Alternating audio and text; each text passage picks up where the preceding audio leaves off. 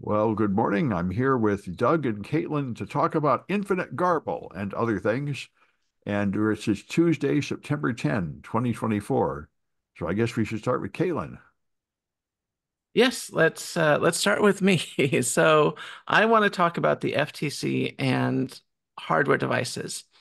So I work in the devices field, and device security is something that I think about every day, and also how to make our devices more customer and human centric, right?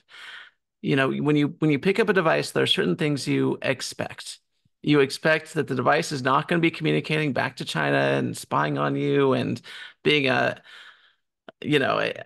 avenue for bad guys to get into your system. You expect it to just do what the package says, and that's it. You get what you pay for. That's what you expect. Well, some companies have decided to skirt those rules, and the FCC is getting involved. So what am I talking about? So TechDirt has this article by Carl Bode, and essentially, when you buy a product, some manufacturers decide to upgrade the firmware, and sometimes that upgrade will add new subscriptions to features that you normally or originally had for free. For example, I think Blink cameras got in trouble for this. Also, sometimes they will intentionally disable a product so that to force you to buy a new one, or just generally make your product less useful. Now, upgrades and updates are important for security, as well as if you want to add new features. That's great. But if you sell someone a product and you claim it doesn't cost a monthly fee, and then you add that monthly fee in later, the FTC will now go after those companies that do that. As they should. As they should. Absolutely. This is unacceptable that companies do this. Yeah, yeah, it seems to fit in with Biden's administration fighting junk fees. Right. Yeah, Well, that failed it already in failed. California. Oh, No, it failed in California for service charges in restaurants, wage charge that was supposed to go into effect in July. oh, And that did not, and people are still angry about it. oh, okay. Well, I didn't know.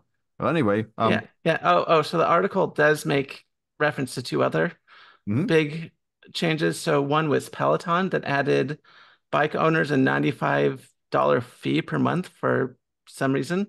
And yeah. there was apparently a smart baby uh, basket bassinet that decided to paywall a lot of the bassinet features. So Yeah, and there's a bunch of services that turned off their cloud things so the device became useless or lost most of its functionality.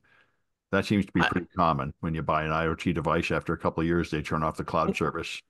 I'm actually going to disagree with you there. I don't think that's the case for the FTC to come in. I think if you buy a device that requires cloud and the company goes under, um, there's no expectation that that company is going to keep the cloud services up. Oh yeah, I mean, So I'm not yeah, saying FTC stopped it. I think yeah, that's just that's something to be aware of when you buy an IoT device. If yeah, it's got a cloud component, that in a couple of years that might just vanish. yeah. I mean, definitely if you're developing devices that use cloud, add a secondary feature where you can specify like I'm using my own cloud now.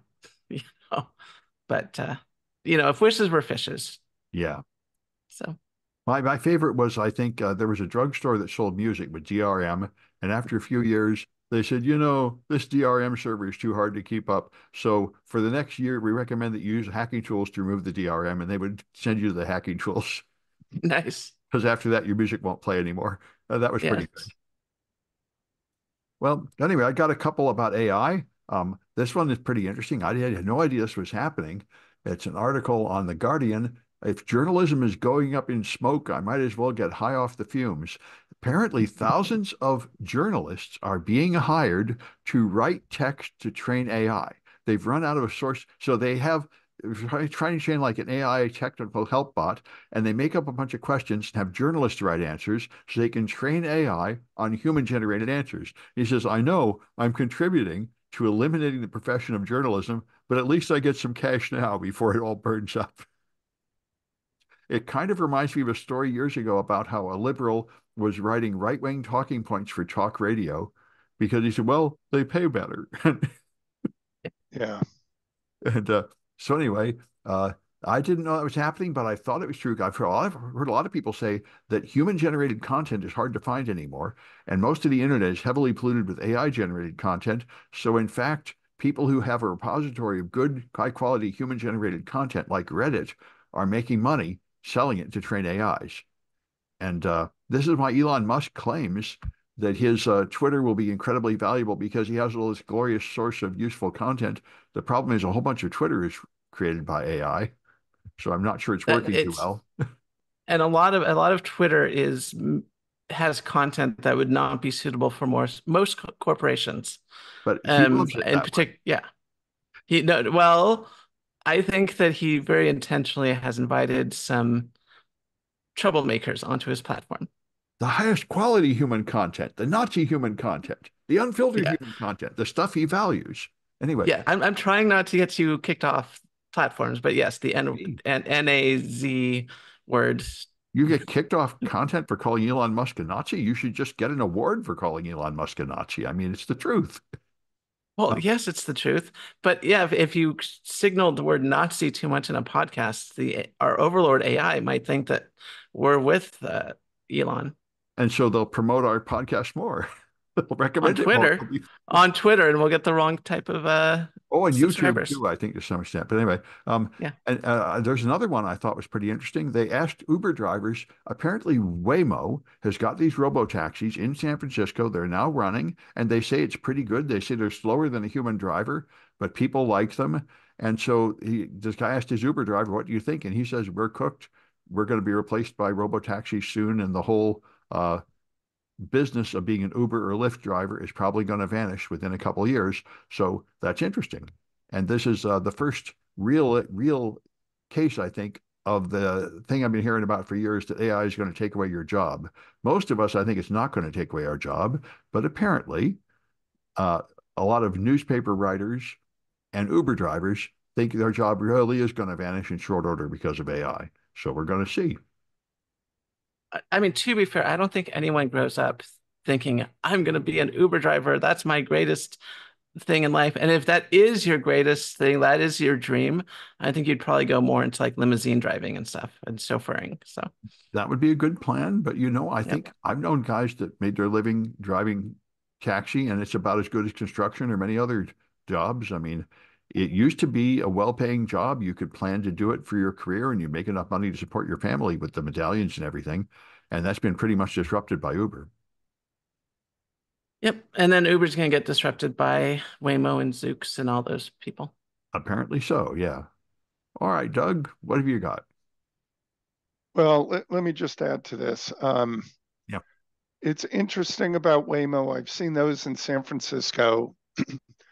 They're, as far as I know, they're only in San Francisco. I don't know about other cities. And only part of the city, I think. Okay, maybe. So there's still a lot before it can be widespread in other cities, I guess is where I'm going. Well, yeah, because Here, I think they had an accident and that set them back. Yeah. what I want to know is how will they keep those driverless cars clean? They Because they returned to San Francisco, South San Francisco by the airport, and there's a cleaning service, cleaning repair service. And is it a robot? If it's not a No, robot, well then that's what the drivers can do. They can become car cleaners anyway. Car detailers, they call them. yeah, car detailers. You know, I'll tell you, one profession that one would think is no longer exists would be elevator operators. Do you remember when you get into an elevator? Maybe Yeah. you don't, but there'd be an elevator operator that would say, floor, please. Yeah, I've seen that. And so they'd take the elevators up and down.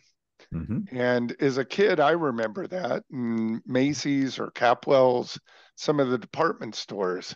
There was somebody there, they had an 8-hour shift of driving an elevator. one would think with automation, elevator operator profession is gone, I right? think it did decline by 99%. Yeah.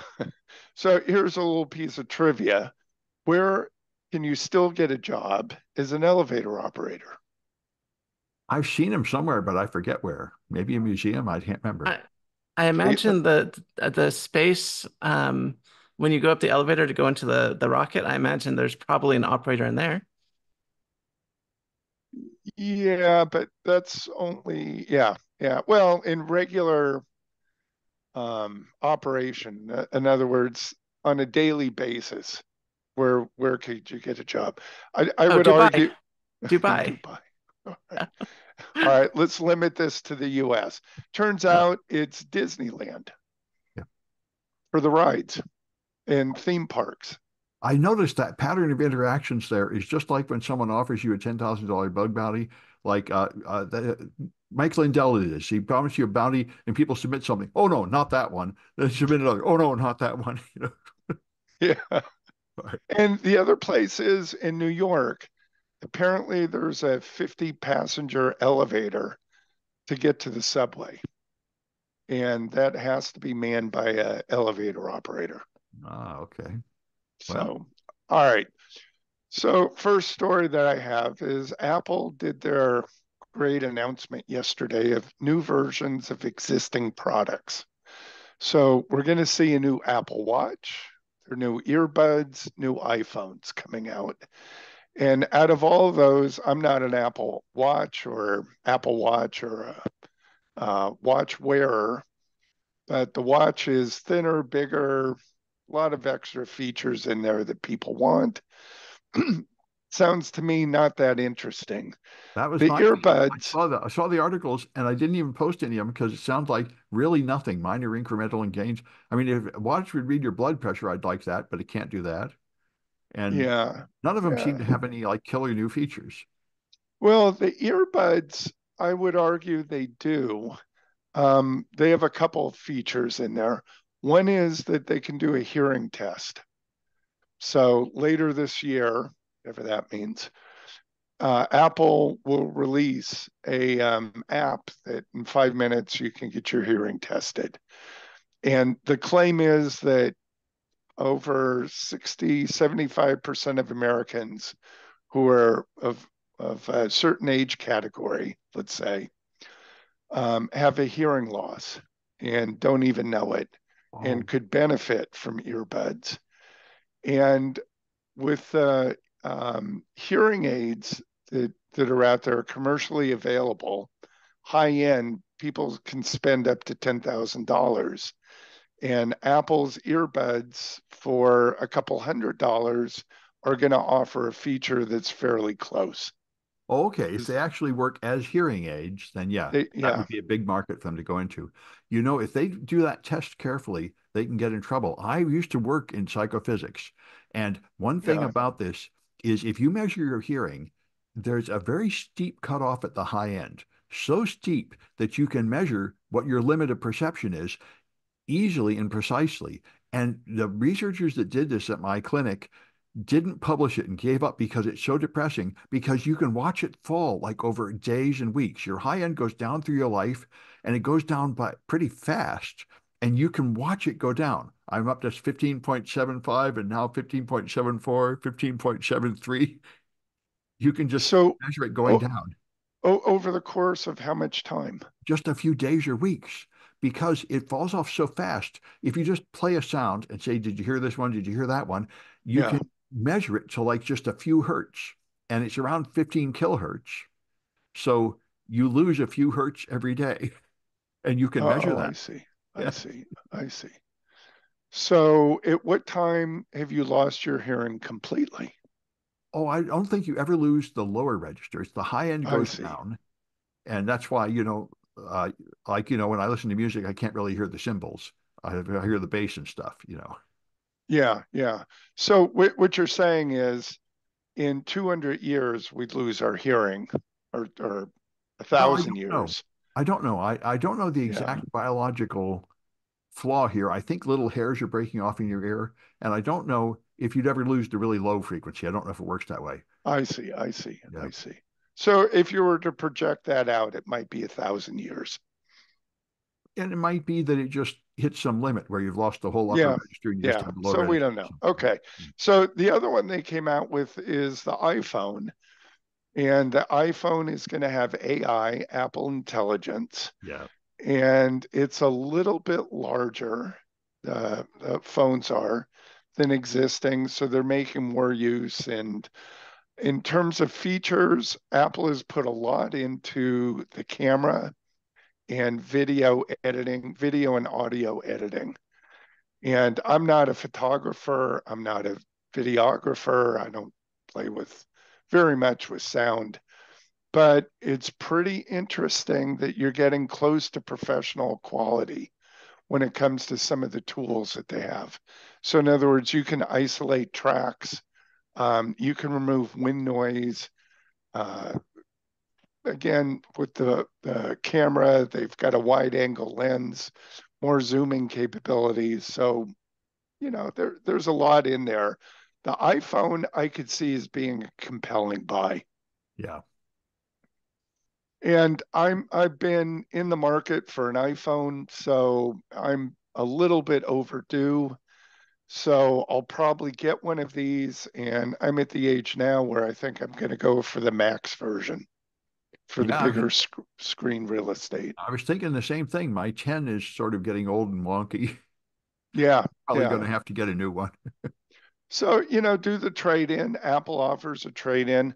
Interesting, Apple's really big on zero carbon.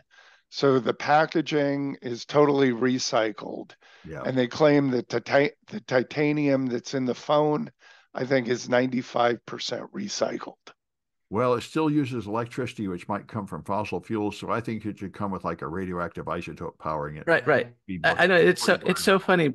Yeah, it's so Yeah. funny because, Apple is trying to reduce carbon emissions in their phones and making it green. Meanwhile, they're still making it small and using tantalum capacitors, which of course requires the mining of coltan, which is basically a blood mineral.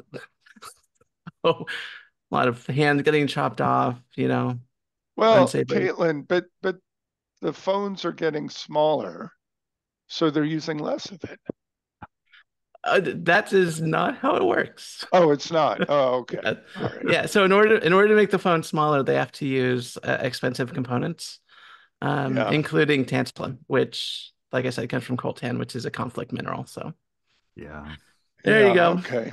Well, so, Apple, I listened to part of the presentation yesterday and a lot of hype. And it's, Apple did a very good job, as they always do. Yeah. But I'll tell you, having watched a lot of these new version announcements, updates, it's kind of the same story. Just get to it and make the presentation a lot shorter, Yeah. is my attitude on this. Where's the beef, so to speak? Yeah. It's a theatrical presentation, like Yeah, the Democratic yeah, National Convention. yes, yeah, All yeah. right.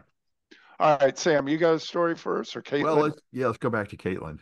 Okay. All right. So here's something I didn't know what was going on, but I've heard discussions about something similar in the far right Nazi extremist movements. So let me pull up my window here. Oops. There we go. So this is from The Hill, and this is by Zach uh, Budrick. And apparently, a bunch of extremists, right-wing Nazi people, are going after the electrical grid. And this has happened multiple times. And they give an example of two former Marines that were neo-Nazis, and they stole some equipment from Camp Lejeune, and they wanted to attack a power substation. And they of course, got caught and sent to jail.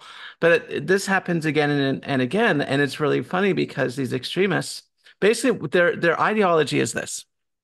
Okay, they think that the world is going to collapse, and they want to hasten the collapse because then there will be a revolution, and then the white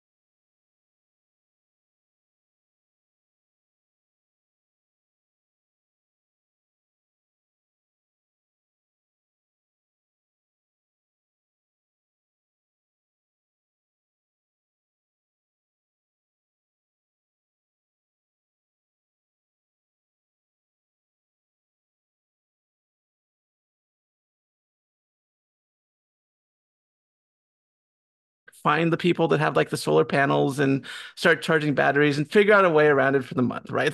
That's what would happen. It would be Well, annoying, but we'd survive. And we would be Well, upset. Yeah. yeah. So, PG&E cut power to us for several Hmm. days. really? For Yeah. Yeah. days. Yeah, and remember, so PG&E is always threatening this. They're called PSPS, Public Service Power Shortage. No, it's not a shortage. I can't remember what it's called now, what the abbreviation is, but it's when there are high winds in the Sierras and there's a potential for it to cause a wildfire. The Yeah. high voltage transmission lines. So PG&E, it's been several years, but we had two of those. One of them lasted for, I think, 3 days. Wow. Yep. That's Sam, you were affected by that. I didn't touch my power for 3 days. I remember like 15 years ago, or in the time of Enron, they had rolling blackouts, but they were like 2 hours. Yeah, here I'm looking. It's called Public Safety Power Shutoff. Yeah. Prepare your home and family for uninspected power outages with our expert guide. PG&E has a guide on this. And you didn't like get torches and kill your neighbors in response. No, but we did have it. It has spurred the sale of Generac, Right. Generators. Yeah. generators. Yeah. Yeah, and my Be much more neighbors, logical. I have two or three neighbors that installed those, which Yeah. I think is kind of silly, but Well, I understand if you get an F-150, it can like power your house for 2 days from your electric car. That's another alternative. yeah, Yeah. yeah, yeah, yeah, Uh, anyway, so back to the article. So yeah, the term, the philosophy, if you can call it that, because it's so stupid, is called accelerationism, which is the idea that if you create conflict, it'll bring about all this fighting, and then finally there will be the revolution, and it just won't happen. But what will happen though is if you take out the power grid, there will be some people that depend on it, right? People with, breathing oxygen masks or whatever, like, life support equipment. They're the ones who are going to be put in danger, and people could potentially die.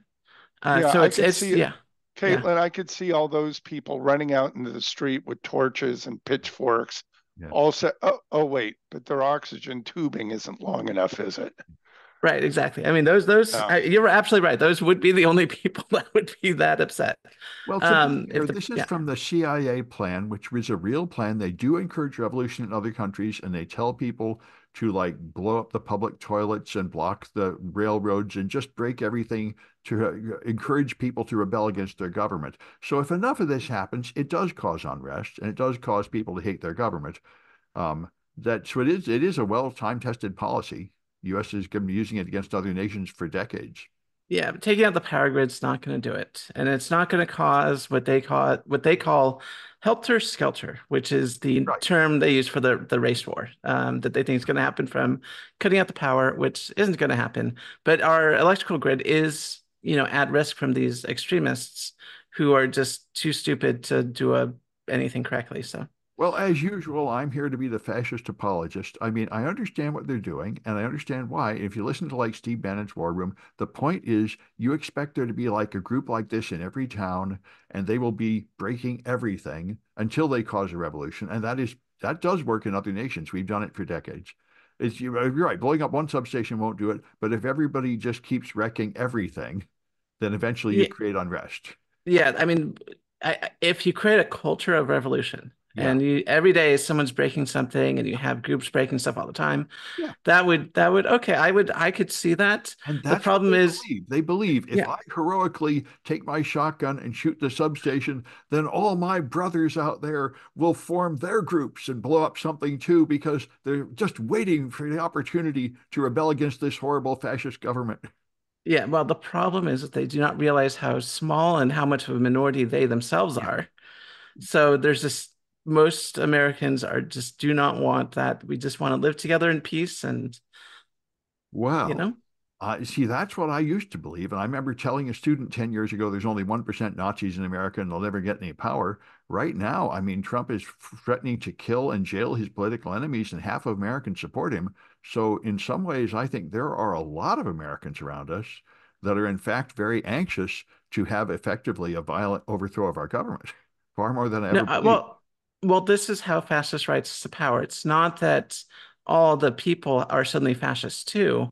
They just are like, well, that's they're being hyperbolic. It's not going to affect me, and they make some good points here and there. I don't necessarily agree with everything they say, but let's just give them a shot. Things aren't that good anyway. And things just fall apart from there because people don't have that core central values that they adhere Right. to, Right. I mean, you what you know. have is you have a group of people that's maybe like 5% that really are violent extremists, and then you have a whole bunch of sort of followers that will just sort of go along with whatever's happening. I would even say it's less than 5%. I don't think 5% of Americans are like violent Nazis. I think it's even less than that. I hope you're right, but Yep. I know it's possible for your government to be, for democracies to fail. This is how they fail in other countries, and it Yep. certainly could happen here. It can, which is why I think this election more than any other is such a no-brainer. I mean, we're up against a literal federal prosecutor versus Yeah, a seditionist and a criminal. yeah. I So love I Dick mean, yeah, Cheney. Dick Cheney said it right. He said, I disagree with Kamala about everything, but I'm voting for her because she's better than Trump. And I think that's yes, exactly where we are. yeah. You know. Anyway, Yeah. Well, that's all I anyway, was saying. So, Sam, it's interesting you bring up this about um, what do you call it again? Um, acceler, accelerationism. Uh, Yeah. yeah, Accelerationism. Yeah. accelerationism. Which that Um, term is used for multiple things. It's also used by the AI proponents for the AGI that will take over the world. But anyway, Helter Skelter, of course, is the original one. Charles Manson wanted to do this in the 60s. He wanted to start a race war by provoking a little violence, and then he thought the whole country would erupt because they believe that the whole country is just about ready to explode, which apparently is not really true. yeah, and that actually was a Beatles Oh yeah, song, Hilter yeah, Skelter. yeah, And I'm just looking up this. It's 52nd on the 100 greatest Beatles songs. yeah, So, yeah. I but mean, it's a real old idea. Right yeah, back to so Marx, does the communist Hilter, revolution. You just need to start people off, and then they will tear off their chains and overthrow the government. yeah, so does the our government's Helter Skelter plan go back prior to this? Well, I don't know Or that. you don't know? Okay, Yeah, because you had mentioned that. I only know it back. I only know Charles Manson's part of it. But I mean, this is a really old idea. And basically, the American Yeah, Revolution against Britain was essentially this. At some point, you get mad enough that everybody sort of bands together and throws the tea in the harbor, and he right. rebels against the government. It Yeah, does happen. yeah, and it has happened in our country. Yeah, yeah. And anyway, so I want to share my screen, aha, Sure. and talk about my highly technical next, which is the feature, which is infinite garble. So let me figure out how to share the right screen here. Number three. There we go. All right. So this is the U.S. government recommended block cipher encryption modes, which have been around since 2001. The official government recommendation, there's electronic code book where you encrypt each block of plain text separately, and there's cipher block chaining, which became popular after people realized how bad this one was, which where you take each block and you take the output and use it as an initialization vector to effectively randomize the next block. And that turned out to have a serious flaw and lead to the padding oracle attack. And so people wanted a better one. And what most people did in the modern world is they switched to counter mode, shown here in the bottom right, and in particular to this one called Galois counter mode, which just adds another random number to each block of text before you encrypt it, and it just uses some kind of complicated Galois function to predict the to create these random numbers you add. So this is what's recommended, and almost everybody's using it now. But Signal, or not Signal, Telegram. Telegram uses this thing called infinite garble mode. And I heard about it and I said, that sounds like the stupidest thing in the world.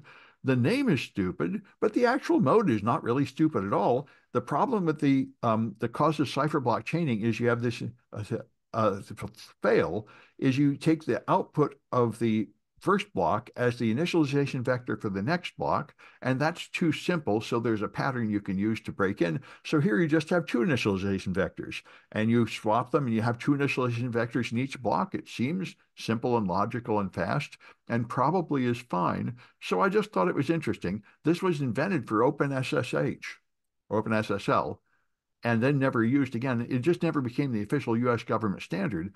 And I've been listening to several podcasts and stuff talking about Telegram and what's wrong with Telegram. And their defense is interesting and actually kind of related to the politics we were just talking about. They do this and they do a lot of weird cryptography, non-standard things. And by the way, so does Kaspersky Antivirus. Years ago, I thought I found a flaw in Kaspersky because it updates over HTTP, not HTTPS. And I said, that's incredible. You could man in the middle of that and modify the update. And when I tried it, it didn't work. And I found out that they had invented their own alternative to HTTPS, which amounted to about the same thing. And this is a thing I've seen in a few Russian products. And that's what the Pavel Durov said. He said, I know we're not doing it the official U.S. government way because we don't trust the U.S. government. We assume that all their recommendations are backdoored, and you Americans are stupid anyway. We know better math, so I'm doing it the Russian way. My Russian mathematician has invented a better way to do it, and that's not entirely stupid. So anyway, I thought it was interesting. People have argued about there's a lot of problems with Telegram. They don't actually encrypt much of anything at all, and they refuse to cooperate with any content moderation decisions from government, which is how they got in trouble in France. But in fact, it's an interesting semi-political argument why they use these strange cryptography procedures instead of what have become the standard. And basically, it's largely that they're out of date. They defined their cryptography around 2005 and never updated it. But it's also because they're just, not willing to trust the official U.S. government recommendation. And that makes a little bit of sense for a Russian product. Anyway, that's all I wanted to say. Interesting. Yeah. What's up? What have you got, Doug? Yeah. So, Sam, you forwarded this to me. So we talked a while back about a Michigan teenager who committed suicide over a sextortion, not exploit, but I guess attack or interaction, where there were, I think, two or three Nigerians that were extorting money out of him. And this also happened to a lawmaker's son from now North or South Carolina. Anyway, the three, I believe there were three, they were extradited from Nigeria and have now been convicted of his murder. And I believe they have life sentences that will be carried out in the U.S. Yes. I mean, So, apparently we extradite people from Nigeria to the U.S. for cybercrime, which is interesting, and I was not aware of yeah. that. I don't quite know what our political, friendliness with Nigeria is, but if we could actually extradite Nigerian scammers to the U.S. to prosecute them, I think there'll be a lot of them. Yeah. Well, yeah. I think they went after this. It's interesting to me that they went after this one for the Michigan teenager, and I'm waiting to hear what's going to happen to the son's uh, um, the lawmaker's son, the one that perpetrated the crime against him. Yeah. Yeah. That one is a little bit newer, but we should be hearing something out of that. And what's pretty disturbing about that crime is after the son committed suicide, for a week or 2 weeks later, the people in Nigeria that encouraged him to commit suicide or resulted in him taking his life had been tormenting his father by sending ha and you know text messages to him, emails to him. Yeah, well, when you consider how to stop these things, if everybody was doing it, it would be really hard to stop, and then you need fleets of content moderators. But if it's a small number of people, just arresting them might work. I remember a few years ago they Yeah. said almost all the spam comes from like 10 people, and almost all the robocalls, and a bunch of these things. In fact, law enforcement may be the best solution because there really is not that many people doing it, and you could just lock them up. Yeah. And we already obviously have laws against this. Well, sure, but I mean, the law is no good. Like, if you pass a law against speeding or marijuana, it does nothing because so many people are doing it, you can't arrest them all. But if it really is just a small number of people doing it, then locking them up becomes a practical deterrent. Yeah. Yeah. All right. So, that's kind of a closure on that Michigan teenager and the Yeah. sextortion. Yeah. Yeah. It'd be good to think if they lock up the people doing that. Yeah. Yep. Uh, what have you got, Caitlin? I have bad rockets. Bad rockets. So Bad rockets. bad rockets. Yeah, the Jeff Faust over on Space News has an article, and I'll pull it up here. Essentially, there's been some problems with some Centaur upper stages as they've been delivering payloads to geostationary orbit.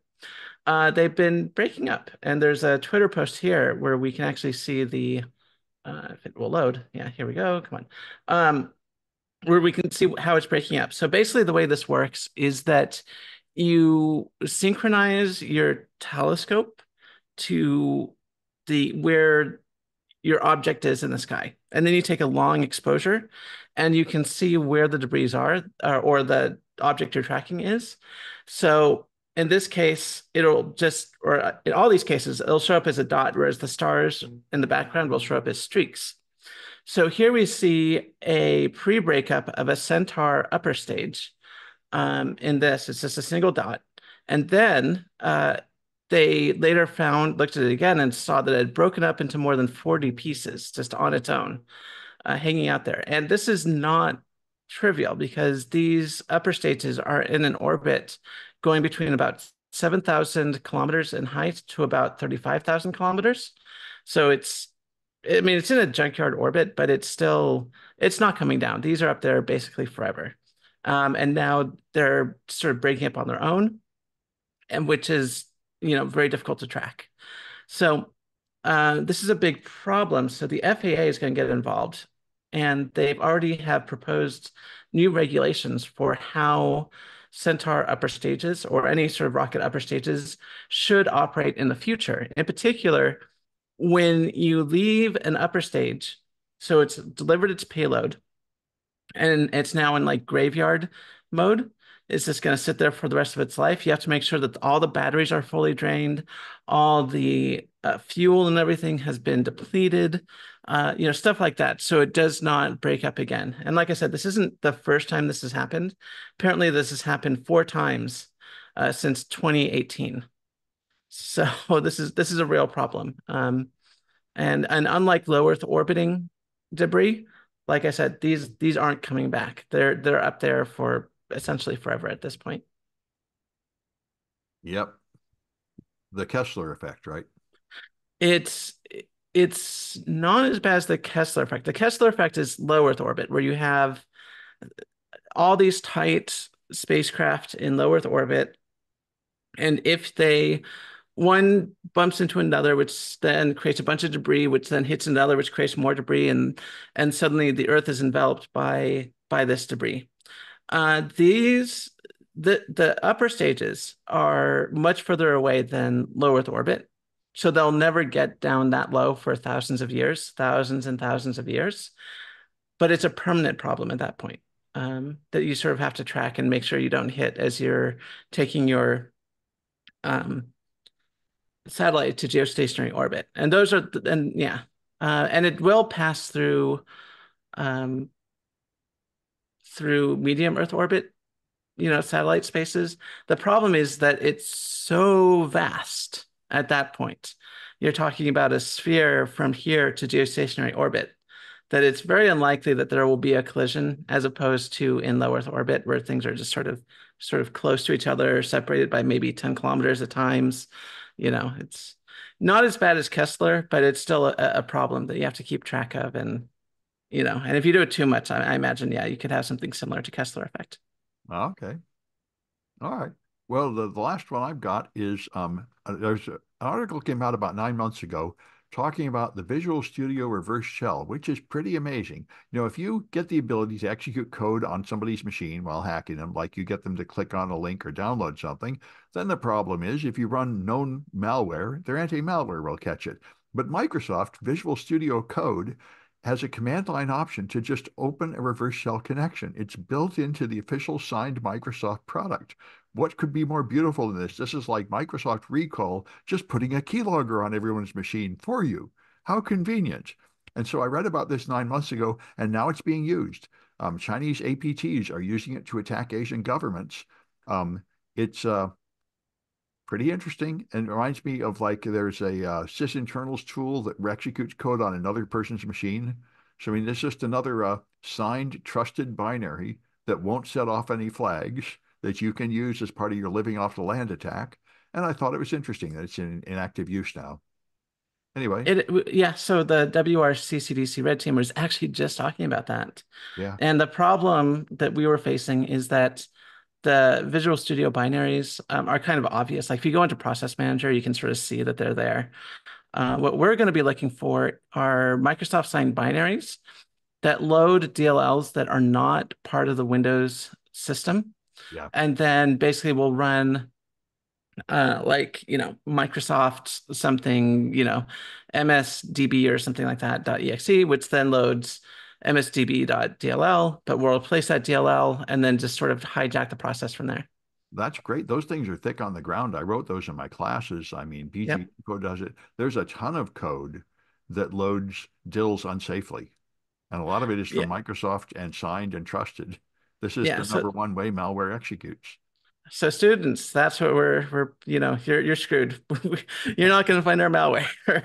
Don't worry. We're not going to make it that easy for you. But definitely in my experience, the real threat actors are lazy. They don't do like it's very funny because we train students with our advanced red team tactics, and we have all this advanced malware that's loaded up as drivers and as rootkits and all this stuff.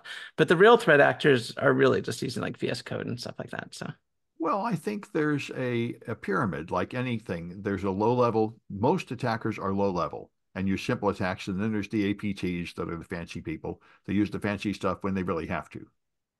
I mean, even the APTs, in my experience, they're not as advanced as I would have thought. Yeah. Like even the big hacks, I'm like, oh, that's like pretty obviously malware you're using there, China. Like, okay. Yeah, that's true. I mean, this Sherlock Holmes complained about this too, that the criminals are just not worth my time. Why were the brilliant people that would make a worthy adversary?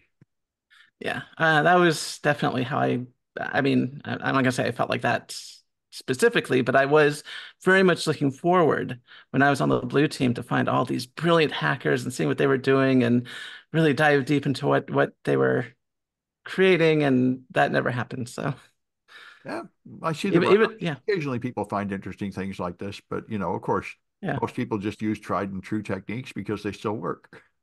yeah, even during the big hacks, I was like, Yeah. it's okay. Like you used a password. You wrote some bad code. Okay. It's as if all they wanted to do was steal stuff and they didn't do this out of their technical joy of making a beautiful attack. I know it's disappointing. Yeah. All right. Have you got another one, Doug? Yeah, I have one more. This is from Marketplace Mhm. or Marketplace Tech. And they have a warning about the threat of posted rumors of non citizen voting. And what they did is they did some research because there's been a lot of claims of non citizens votings. And they found out that, yeah, there are a few cases, but it's not as widespread as what the pictures and what the headlines lead everyone to believe. And I also put up a link that I think is you put up on the website that the Heritage Foundation, this is from the New York Times, spreads deceptive videos about non-citizen voters and how they're changing the outcome potentially of elections. So again, this is not to say it doesn't happen, but what's happened is it's spread way out of proportion. And a lot of this is kind of baiting non-citizens to be asking if they're voting. They don't quite understand the question. And in an interview, they'll say that they will vote. And again, it's clipped very carefully to deceive and alter what the truth is.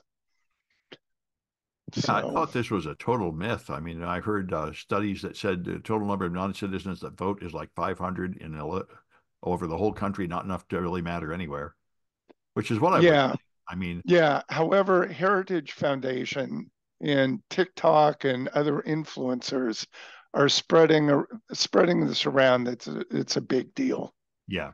Well, that's when part it's not when well, it's sure. I mean, not. that's part of Yeah, Trump's plan to like claim he won when he lost. yeah, Yeah, and it's exactly. basically following the Russian uh, disinformation plan of just discrediting democracy, saying, you can't count the votes anyway. Democracy doesn't work. You should just have a dictatorship. Yeah. Well, and we have those Russians that were arrested last week, weren't Yeah, they? yeah, for Yeah. promoting Kremlin messages through American influencers. It's always this pressure that democracy is irritating us. Why don't you knock it off over there? You're Wait, so what ruining. Yeah. happened? Yeah. What happened with American influencers?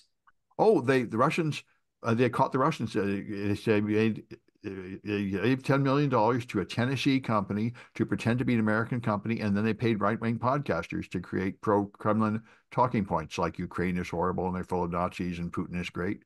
And they found the people that were pretty much saying that anyway, and they funded them. Oh, yeah, no, that's not surprising. I read a study recently that they asked people who were TikTok users and people who were not TikTok users Right. what they thought of the Chinese government, and the TikTok users had a higher opinion of the Chinese government. I mean, there's so much propaganda Yeah. going on these social media networks because they're largely unregulated.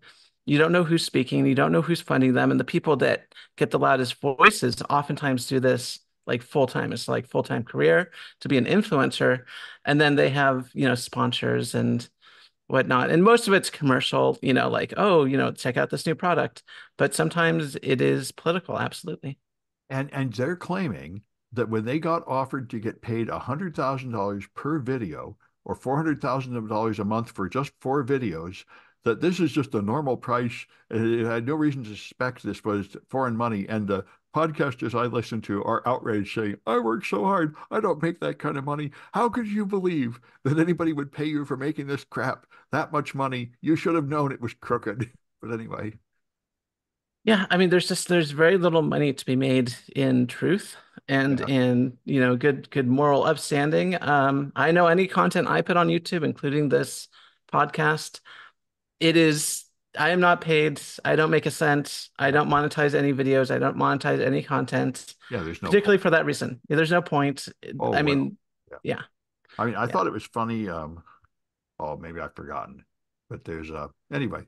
This has been oh yeah, how the truth makes very little money. Remember, Al Franken used to go and give a comedy show, and he would give it. You'd meet like Republican National Convention, Republican committees, and he would just tell them they were horrible and rotten and put them down, but they'd laugh. And they say, "Why do you do this? Why don't you talk to the liberals?" And he said, "They can't afford me." So anyway, it's the money is on the right. I mean, what's funny is that there are some very wealthy left-leaning people, Yeah. but the there's a lot of people that feel like it's worth spending their money to promote right-wing agendas to make more money back, essentially. And it It's like an absolutely investment. is. Yeah. I mean, if they can get a tax cut that'll pay or lower the pollution regulations, they'll make a ton of money from that. So it's worth donating some portion of that money to Republican causes to keep the cash money flowing. Right. But what's really funny is that these are short-term gains. Yeah. Generally speaking, the economy does better with more, progressive leadership. But it is at a cost. Like you don't get those short-term, tax cuts. You just get longer-term stability and longer-term profits over the course of 10, 20 years. But that's not what corporations and most organizations are really after. They're after this quarter's, you know, profit margin, which really dictates so much of our policy in the United States. And it's also the old tragedy of the commons. The rich people don't care if we pollute all the water because they will live in a mansion and pay for expensive bottled water. So it's fine. You don't actually want the whole economy to go up. They just want to get more for themselves, even if that depletes everybody else. Right. And it's an offshoot of NIMBYism, which Yeah. is that, that they're not necessarily bad people. They're just, it's not their problem if other people have their water polluted. And if it is, and if their water does get polluted, well, they should just move not into my backyard, not where I live. Have solutions there. They can do their own solution somewhere, and just not take responsibility for problems in society, make it Yeah. someone else's problem.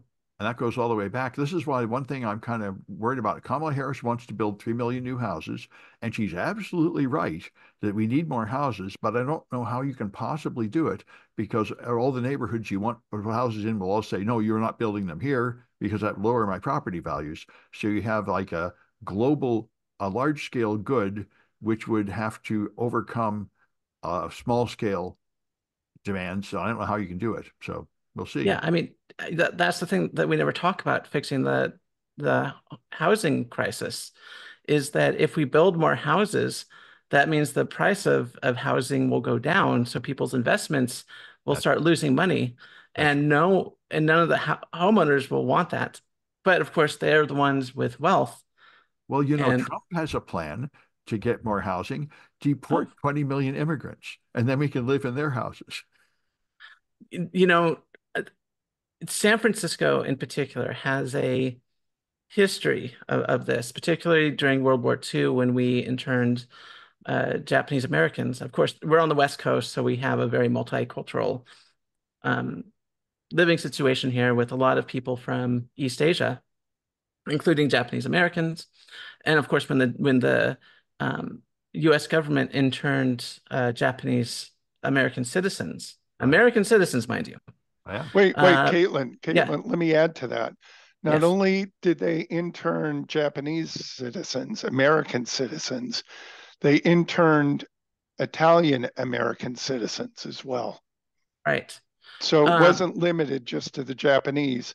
right, But as far as I know, they never did the Germans. right. They never did the Too Germans. They did many the of them. yes. Yeah, yeah. But absolutely, this was a problem. I'm talking particularly in San Francisco because San Francisco, like I I said, am. very large. I'm Yeah, yeah, talking yeah, West Coast. Yeah. The yeah, yeah. Italians were housed in Daly City Hmm. or Pacifica. Right.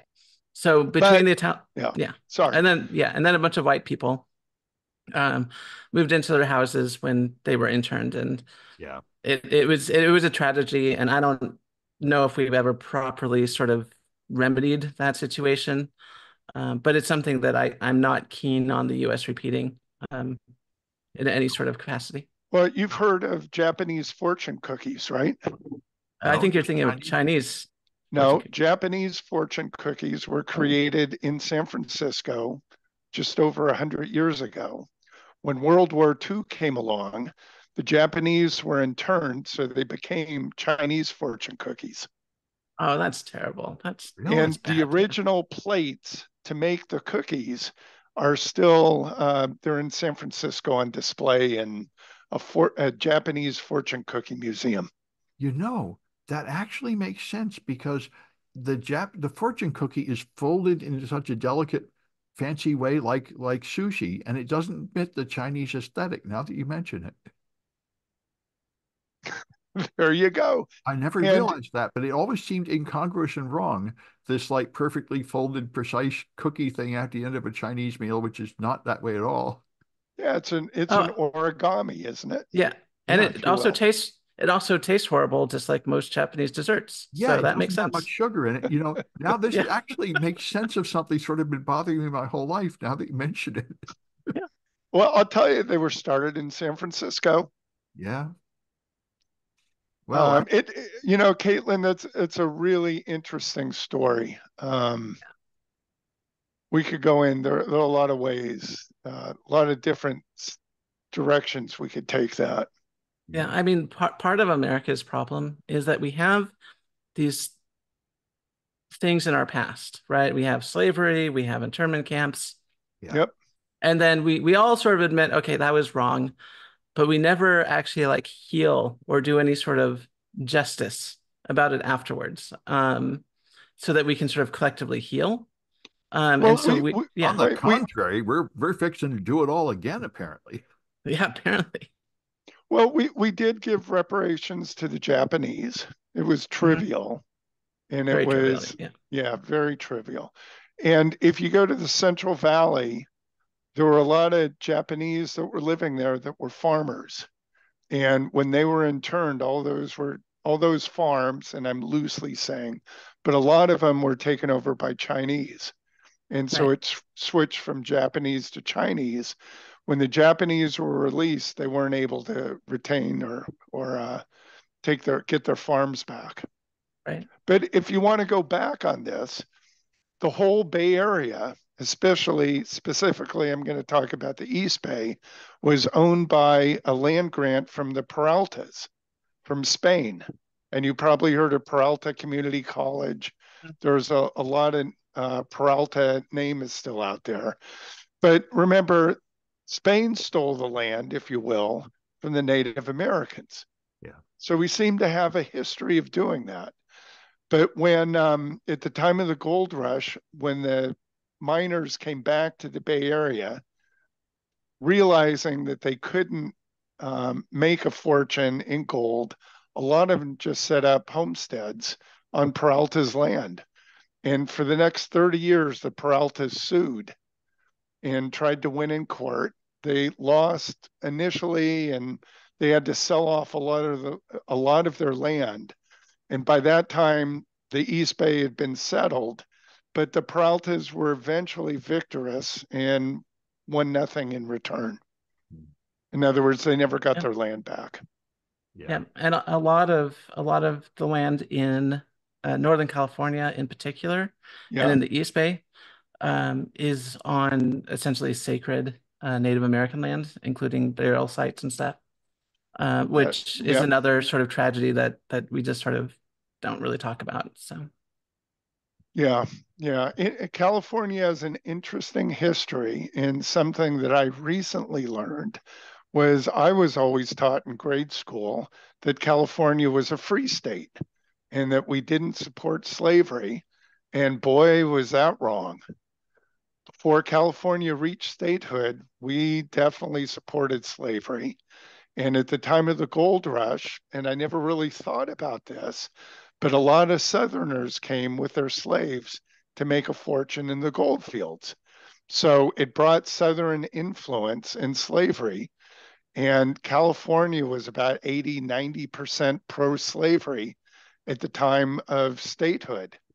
Hmm. And there was one man that was sent by Lincoln that you probably never heard of. His name is Thomas Starr King. You ever heard of him? There's a statue of him in Golden Gate Park. There's a statue of him in California at the Capitol. And there was a statue of him in Washington, D.C., in the Capitol building where all the statues are. But he was recently replaced by Ronald Reagan. And Thomas Starr King, his body is in San Francisco in a crypt, and he's one of the only bodies, I think there are four, that are not in a cemetery. It's at a church. He was a minister, and it's at the church where up by where the Fireman's Fund building used to be. There's a church there. His crypt is still there. And he came to California. He was considered one of the best orators in the country. And he crisscrossed the state, convincing everybody that we should be a free state. Wow. And he raised on his own something like in 1860s dollars, something on the order of $4 or $5 billion to convince Californians to go to be a free state. Now, I think that's a tragedy of kind of rearranging history. I mean, we've glossed over part of it, but we ignore the slavery part. And slavery did exist, not only with the Spaniards when it came to the missions, but also during the time of the gold rush. Yep, Yeah. absolutely. And we don't Yeah. talk about that in California history class. So That sounds like a very Yes. interesting guy, like Martin Luther King of his time. Yeah, yeah, he was. He died early of, I think, tuberculosis or a lung disease in his 40s. But it's interesting. There are only, I think, three schools in California named Thomas Starr King. And interesting, I believe he did most of his work in the Bay Area. Hmm. And one of the schools is in Los Angeles. And the kids who went to the school had never heard of him, don't know who he is.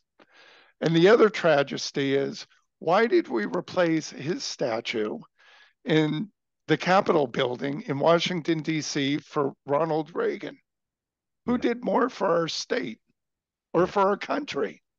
And people still don't know who he is. Yeah.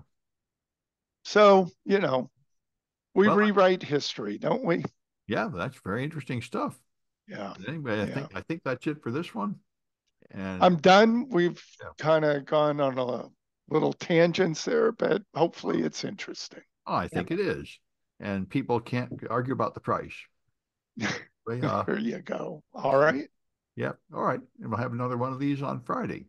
Farewell. Sounds good. We'll see everybody then. All right. I have to find the right button. There we go.